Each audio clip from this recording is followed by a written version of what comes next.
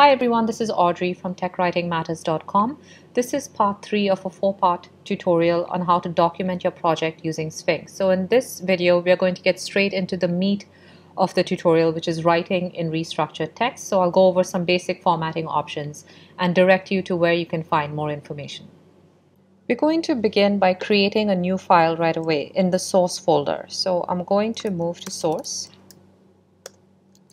And to create a new file, you can just use the same vim command, and I want to name my file before you begin. It's going to be a .rst file. So this is how you open and create new files with Vim. Great, so that's a brand new file. I can press I to begin editing. You can continue editing from here. I'm going to switch text editors. I can see the new file here. Great, so I'm going to keep going and adding text, and I'll come back and show you how to start formatting. Okay, so I've inserted my text, and the only additional thing I have to do is an image at the bottom. But first I want to talk about headings or titles. So this is going to be the main title of my page, and these are going to be the subheadings here. Restructured text uses certain markers in order to identify the hierarchy of titles. So for example, I'm going to use the equal sign below the title. And this identifies a section. When you have a title, anything below that is a section until restructured text finds the next title. So this is a subtitle. I'm going to use a different marker here, in this case the hyphen. Now it doesn't matter what you actually use. Again, I'll post a link in the description box that shows you the different types of markers this language recognizes. But the important thing is to just remain consistent. If I'm using the equal sign as my main heading, I need to do that for all the pages in my documentation. And if the hyphen represents a subheading, the next level down, that needs to be consistent throughout. So consistency is the only thing that matters here. So I could change this to a plus sign. I won't do that now. But like I say, it doesn't really matter what you do as long as you're consistent. And we'll look at how this shows up when we run the build. If you still wanted to have further subheadings, you could go ahead and use different markers for those. If you want to make something bold, it's just a matter of putting 2 asterisks before and after the word, and that makes it bold. Italics is just 1 asterisk before and after the word. That changes it to italics. And bullet points are, if I wanted to change this to bullet points, I would just put in a star. And this would show up as bullet points in HTML. Let's look at how to insert an image next. So if we look in the File Explorer, I created a new folder called Images because I intend to use lots of images. So just to keep things organized, I've created a new folder here. And this is the image I'd like to pull in right at the bottom of the screen. I'm just going to copy the name of this image. And this is how you do it in restructured text. So I'm going to put a space. Spacing is really important in this language. And this is the format. Figure. Now I used figure because I want a caption for this image. If you did not want a caption, you could have just used image here. And this is called a directive.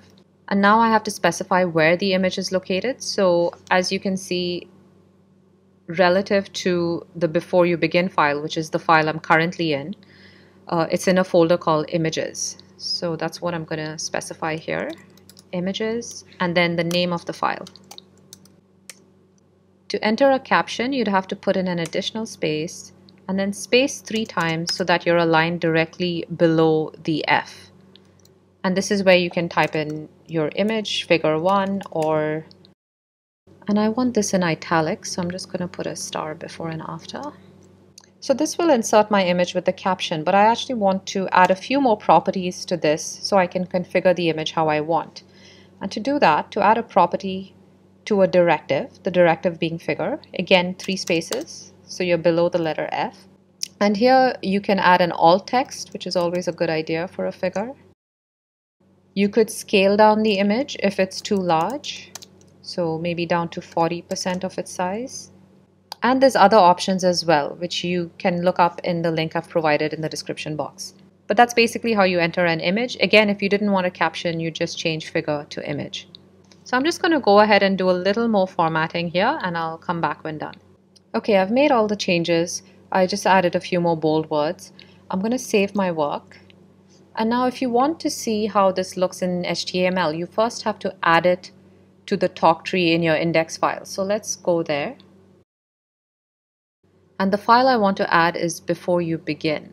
So I'll go to the toctree.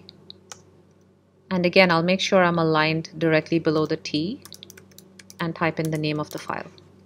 The other thing I want to do from here is I want to link to this page from the index page. So I had a line here, install Joomla first. And I want the reader to be able to click on this link that will direct them to my new file here. So the way you insert a hyperlink is you first have to set a target. So this is my target, this new file here. So to set a target for the whole page,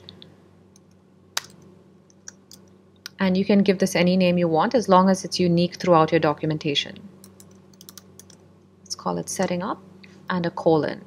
Now if I go back into my index page, so this is the phrase I want to install if I want to put the hyperlink. So the way you do that is colon ref colon, oops, and then a back quote.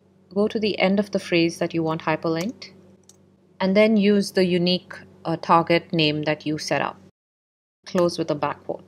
So there's two steps involved. The first is to create a hyperlink target, and this can be for an entire page or for a section within a page. So I can set up a hyperlink target just above this section here as well if I wanted to link to this section. And then the second step is to actually create the hyperlink using the ref directive. Okay, so we've connected our new file to the toctree and we've made all our formatting changes. So now let's run a build and see how this looks. I'm going to save both the files and go to the command line. I need to move to docs. Make HTML. Great, no errors. Okay, so we can see the new file that we created up here. If I go to it, there's our image that we added. That looks good. So there's our main heading with the subheadings. And this is where the hierarchy comes into play. You can see how the table of contents is set up with whatever you specified as your subheading. If you had a further set of headings below this hierarchy, it wouldn't show up here just yet, because if we go back into index, you can see the toctree has a max depth of 2, and what 2 means is it's just going to show one set of nested headings. If you change this to 3 and you had further subheadings, that would show up in the table of contents as well. I actually prefer not having a label up here as well, so I'm going to remove the captions. So let's create another file and I'll show you some more formatting options there. My new file is going to be called creating. Okay, so I've added my content. As you can see, I followed the same structure for the headings and subheadings. And I want these bullet points to be able to link to different sections of the page. So for example, I can set a hyperlink target right here. Let's call this open. And you need to put a space in between. And now I can link this to that section. So let's see how that looks so far. I'll save my work. Make HTML. Oh, so I got a warning that the new file I created wasn't included in the toctree, and I did forget to do that. So let's do that and run a build again. Okay, so I can add the file here, or I can create a separate toctree because I want it to be grouped differently. So I'm not sure what the limit is as to how many toctrees you can create. I'll find out.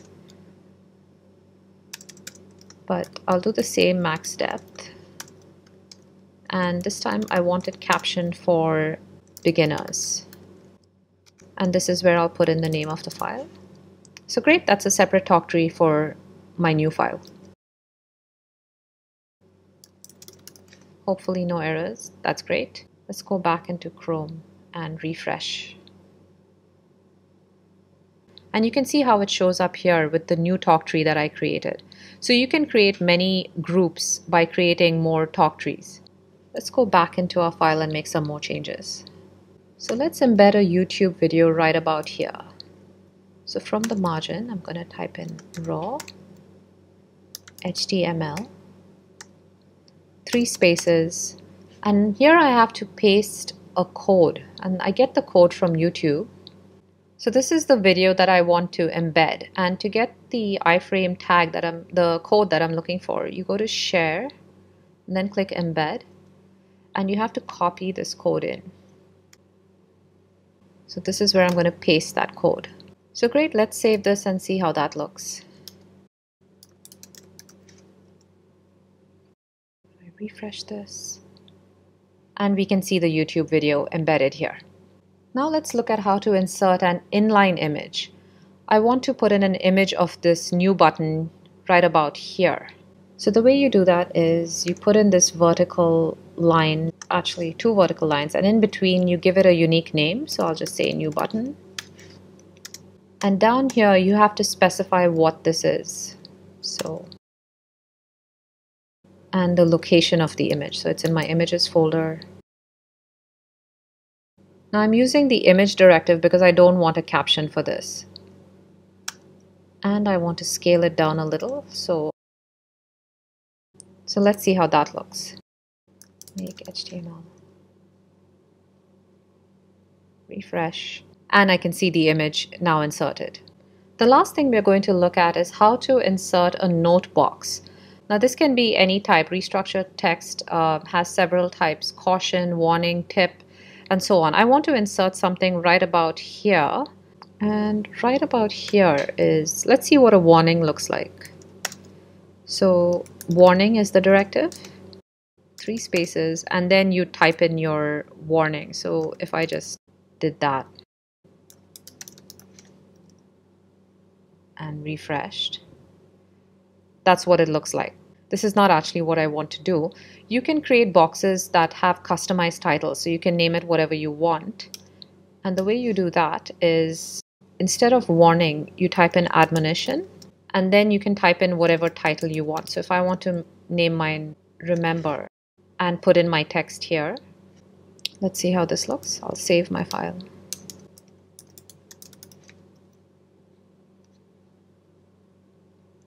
So that's how you put in a note box with your own customized title. So as I said, with reStructuredText supports different types of boxes. I'll have a link in the description box where you can play around with this. So I'm just going to keep going. I'm going to clean up the formatting a bit, add more images, and I'm also going to start adding more files and complete my documentation. I'm going to have another section for advanced users, which I can create by adding another toctree and captioning that advanced, and I'll add my files for the advanced users there. In the next video, we're going to push our docs onto GitHub, open a Read the Docs account, and host our documentation there. See you there.